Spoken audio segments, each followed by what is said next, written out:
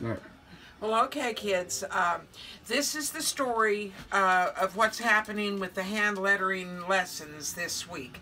I got way behind on some work I've got. If you've noticed here, my little makeshift easel is turning out to be really productive.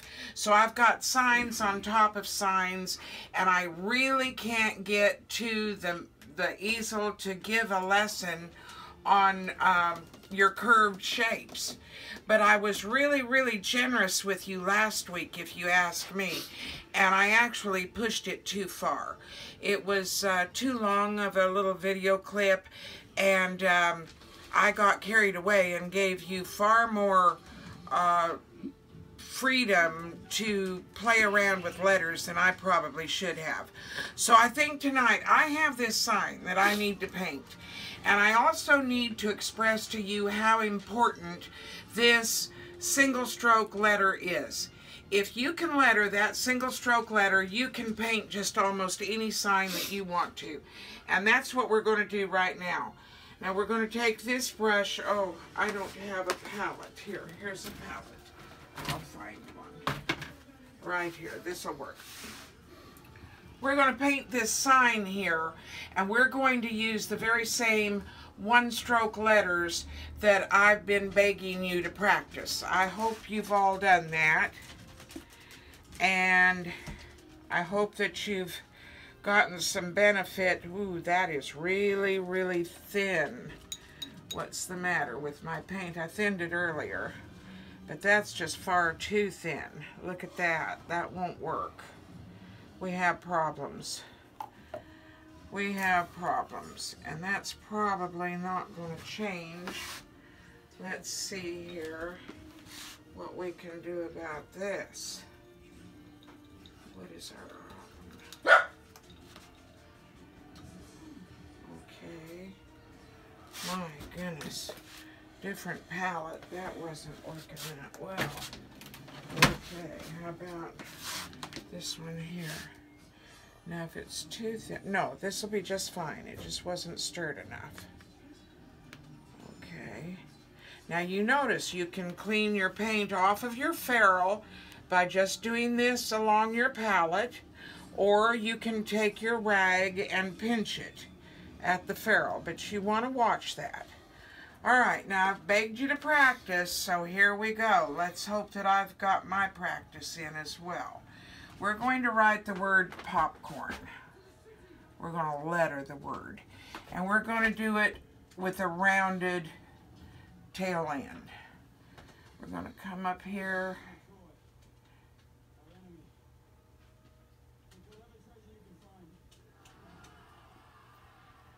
And give that a nice swoop somewhere there in the middle. We're going to connect it all together. Now you have to use a lot of focus to make a pretty P. You've seen them ever since the 2nd grade, or you know what a P looks like. It's in your head. You're going to have to bring it out of your head. Start at the top, go all the way out to the edge, bringing it back. You can see where you want the bottom to be. Bring it up. Go way over here because I want to set my width. Alright, I've set the width and I'm going around. We're going to make a nice corner right here. Look at that. We'll clean it up here. And it looks like a good enough dough to me. Alright. Now I don't usually like letters going up and down like this. They don't often work well, especially if you have I's and L's, things of that nature. But I do know that you can make it attractive if you scatter your letters. And there's just hardly no perfect word other than popcorn to do this with. So I've chosen just to angle all my letters in just a strange catty corner position. Pop, we're on a C. Now, this is where sign painters get into a problem. I'll tell you, 8 out of 10 will misspell a word right in the middle of it. That's always fun. Pop, this is a C. We're going to go up here, all the way out to the edge. Now, see, it's not looking like a very pretty C to me right now. Okay, but I'm going to make it a pretty C.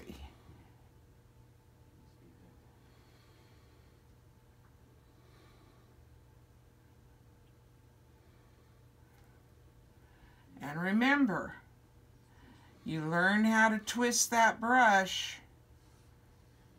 and it's you who makes the brush do what it does. But when I say it's you, it's the focus that you maintain in your head. And after you've practiced these letters hundreds and hundreds of times, well, you'll know exactly what you're doing. Now we're going into another O.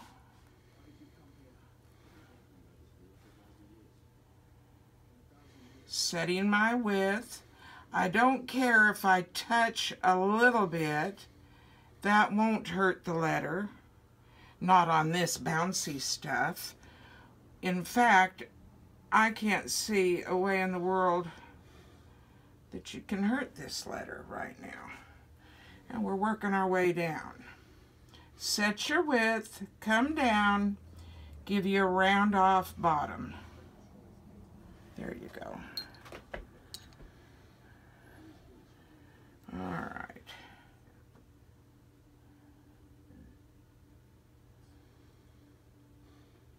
I loved a letter.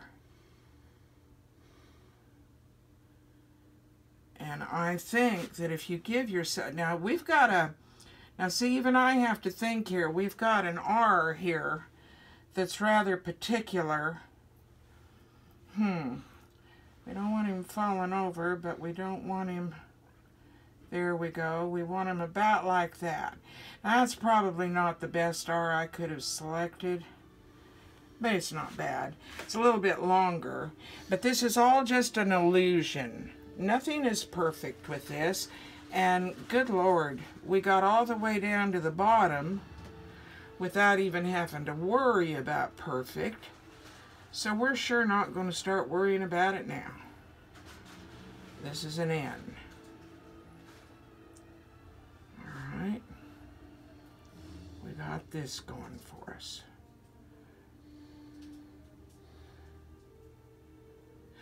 Well, now, I don't know about you, but I'm rather pleased with it. What we do now is we go to our dirtiest paint thinner. We put that down any place, it don't matter where. Throw that away. I need another palette. We'll use this right here. All right, the dirty thinner. Got it. Now our second dirty thinner is right here. And we're going to be using yellow. So I want a third wash just to make sure I've got that darker color out of there. All right, now we're going to use this, look at this. Oh, this is just Rust-Oleum yellow. This is not even one shot. I've got this going here because I want it nice and bright. And they do have a good color there. So we're going to get this yellow worked up here real good. Got it.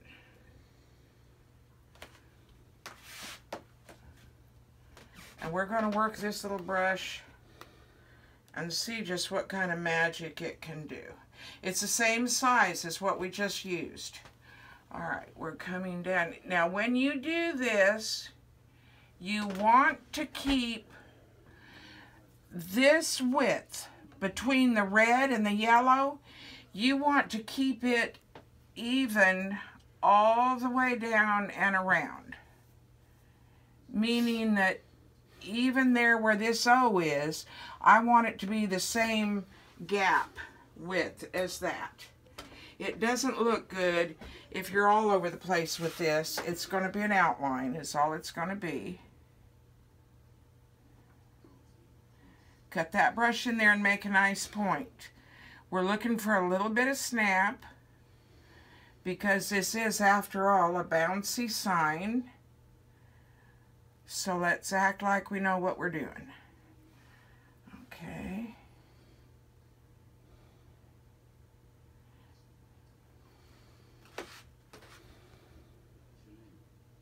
Come down here.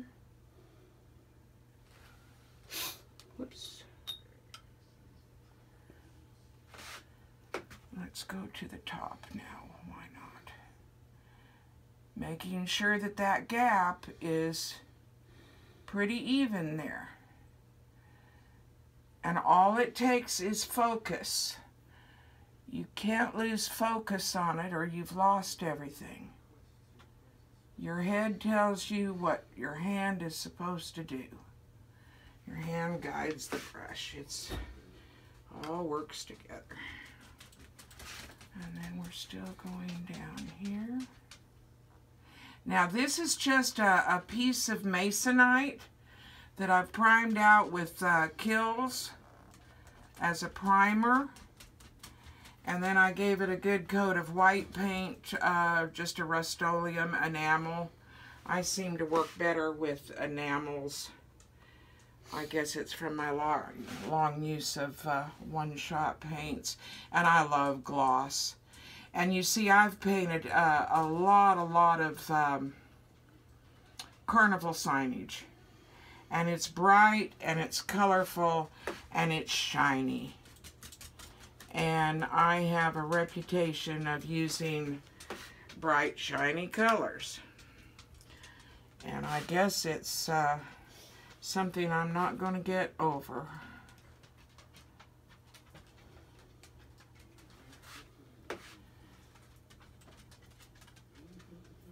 And if you can notice here, I am just really wheeling dealing that brush. I'm making it do all that dancing. I call it dancing. Just watch this brush. Goodness sakes, it's really doing its thing. Come down here, whip it around. We got no time to mess around. Let's get this job done.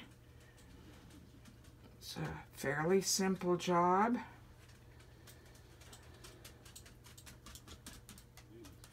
And it's nothing to be concerned with. Get that in there and come down there. All right, now we have some decisions to make. We have the center of the letters.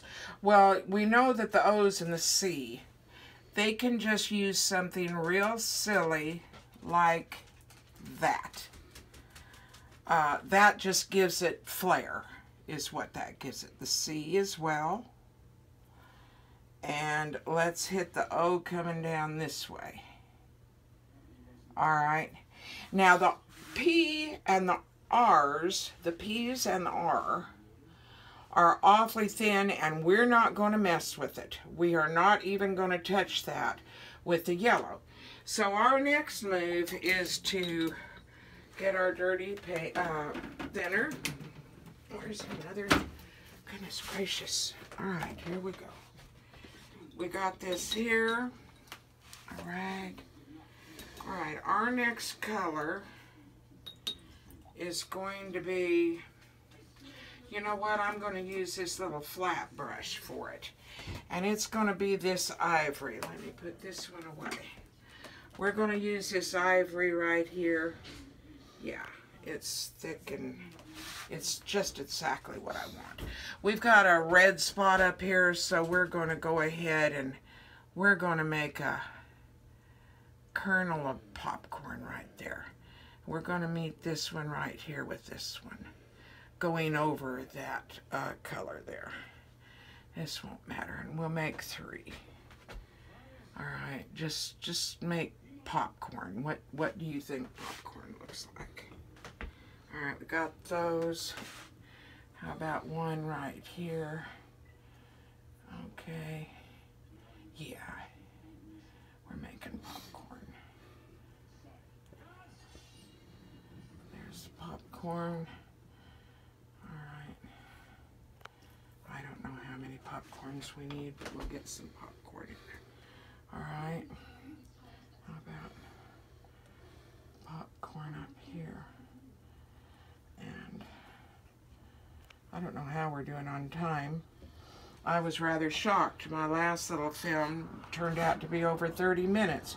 You guys should have warned me that I'd get carried away, but that's all right. There, we got that popcorn. Doing good with popcorn. It's all about the same, it's just strange shape. That's, everything is shapes. Okay.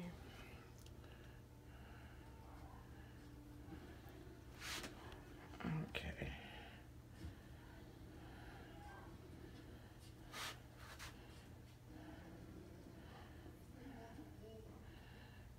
All right, there's popcorn. A little bit of popcorn. There. I don't know. That's popcorn. We're going to rinse that brush out, and we are going to use, what is that? That's a lighter color yellow. Not quite prepared with my popcorn, but that's all right. We're not going to do that, Darla. That's silly. All right, we're going to poke a hole in this lighter yellow. But I don't know if it's going to make any difference. Okay, what do we got here? We want things on the... All right, there we go. It is a different color, and it looks buttery. All we're looking for is buttery right now. You know what I mean? It's hot buttered popcorn. Whoops, we'll let that run. It won't matter. Okay. We don't really want runs. Okay. Popcorn.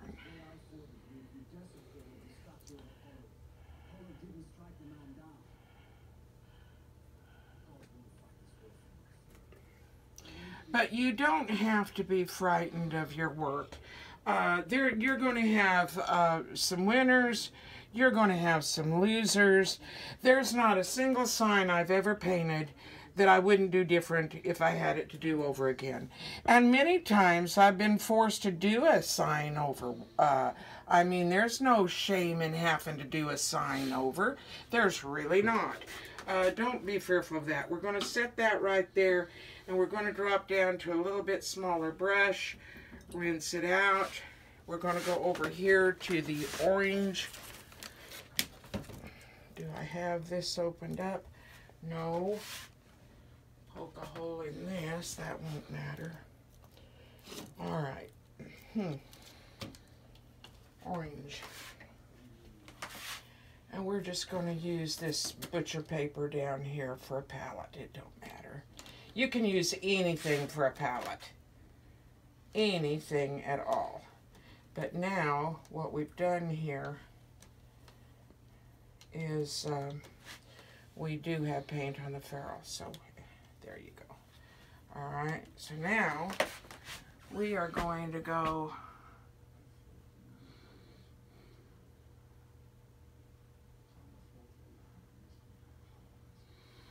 like this here. Okay.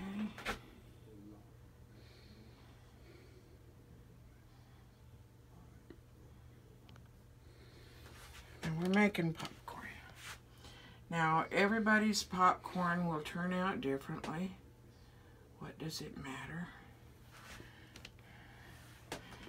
And I could maybe use a different selection of color, but I'm good with this. This'll work.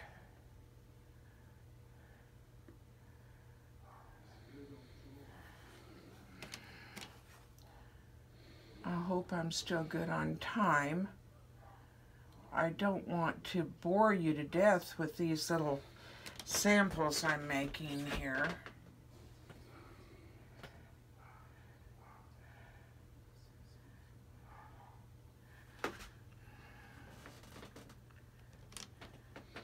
And the last one I felt really was just a tad too long. So I'll try to be better.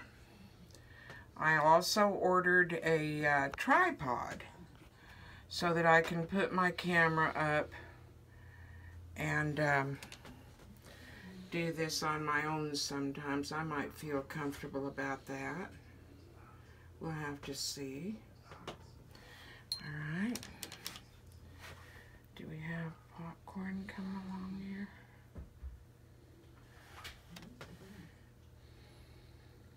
Tedious little devils, aren't they?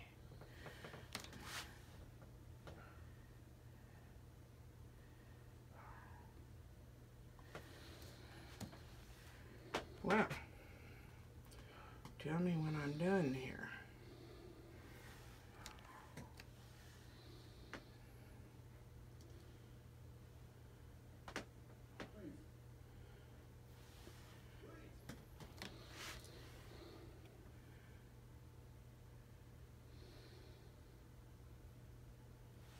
Okay, rinse this brush out. Let's come back with this brush. No, this one doesn't matter.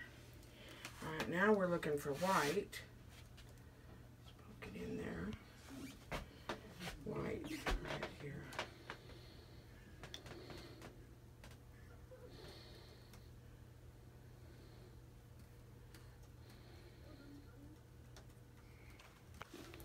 Alright, and we're going to highlight some of these.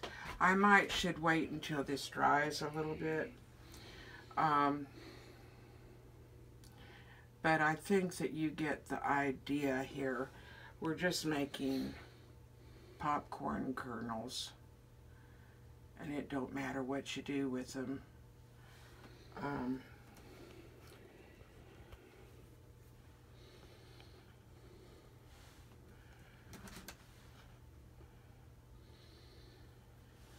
And then you need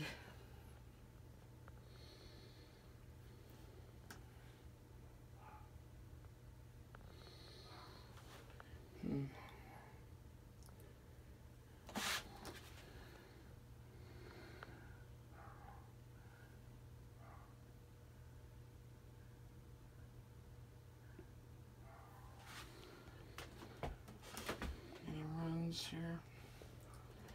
Runs are not good. Okay, we just about got this.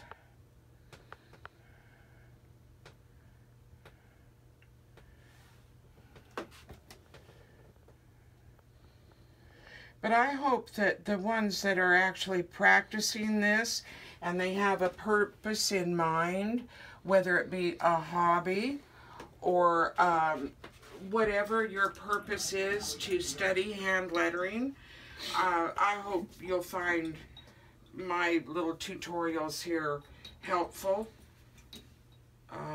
I know that you have to get this, if you want a letter, now you have to get this single stroke alphabet. Now you just have to. There's no working around it. And so the quicker you get your lesson sessions done and over with, well, the quicker you'll be hustling sign works. Okay, we're going to make this pop. We're going to make them pop. All right. Pop that corn. We'll pop that corn. Oh, look at here. We're going to catch him up here. And why not him there? This is not my very best work. I seem to be in a very big hurry. And you know what? On a little sign like this, that's the very best thing that could happen. A little spontaneity is remarkable in a sign like this. No, it just is. All right, where are we going to pop these? Let's pop that one there. And I guess right there. All right. I suppose we should probably have a kernel of corn here, but let's just go ahead and pop him up there. And this might be too much, but we're going to pop him there. Okay. Now right there, kids, is a perfect example of hand lettering with the single stroke alphabet. When this is dry, I wipe it down. I can add a few more things, a little pinstriping of this and of that. But I hope that this shows you, please don't be scared of hand lettering and silly nonsense like I do. I have a lot of pleasure with it. Thanks for your time tonight, and just practice as much as you can. Thank you.